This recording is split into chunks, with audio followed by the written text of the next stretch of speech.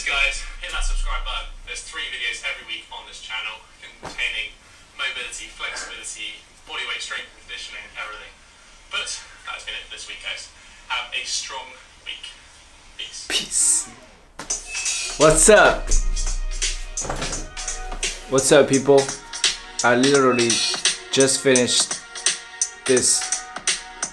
my daily stretching routine with Tom Merrick. I started doing this routine back in 2019 when I discovered about David Goggins. I realized how important stretching is, and I searched on YouTube. I discovered Tom Merrick and I discovered that video. I remember back in 2019 this video only got like a few 100,000 views, but now I believe a lot of people have repeated this routine for more than 4 or 5 years now. It has 3 million views and it was posted 5 years ago. Yeah, time flies, you know what I'm saying? But what I'm trying to say is I just want to keep my rituals very, very tight. Like, I wake up, I put on my shoes, I run, I got home, I take out my yoga mat, I started this stretching routine. Right after I finished my stretching, I set up my tripod, my camera, and turn on my lights. As you can see, I got 2 lights, right? And I started my daily freestyle talking practice. And I talk whatever I want, man. Sometimes I don't have so much like eagerness to talk, but still I just turn on my camera. I just need to make this ritual, right? Because I believe when I really just do it every day, the growth will happen itself. I don't even need to force it. It will happen naturally.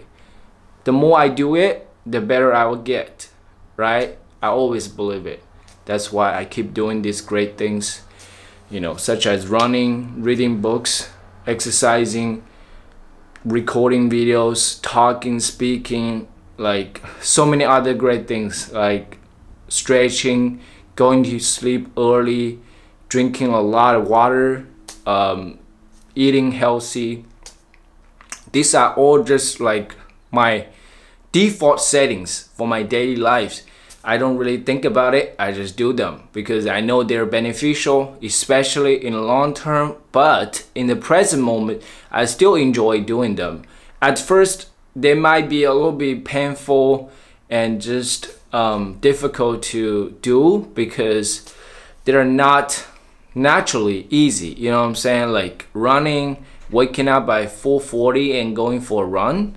Oh my goodness, it just sounds kind of crazy for a lot of people, but to me it's more like a very exciting thing to do, right?